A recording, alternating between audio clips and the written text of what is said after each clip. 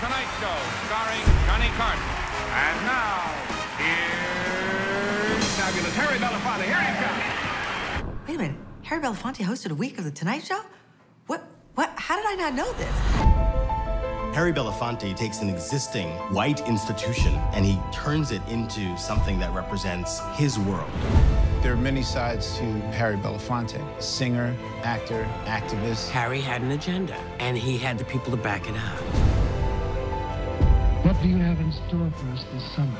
I feel that we are in the midst of a most critical period in our nation. You see how pivotal this week was.